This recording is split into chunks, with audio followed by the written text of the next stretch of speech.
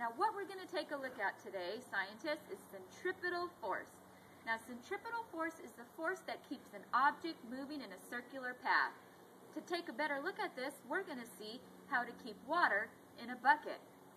Now you ready? Let's go take a look at how centripetal force works. Come on! Hello scientists! The first thing we need to do is fill the bucket up with water.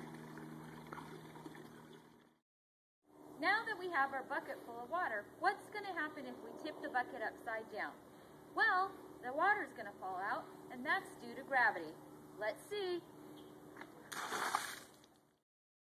Okay, scientists, to begin our experiment, we need to stand with our arm down at your side.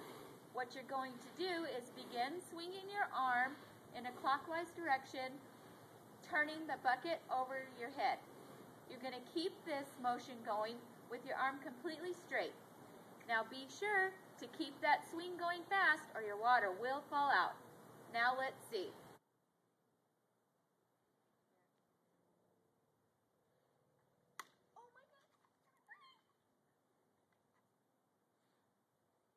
Now you see, scientists, the water did not fall out.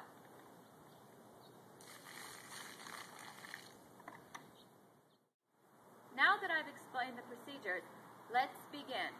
Here we go. 1, 2, 3.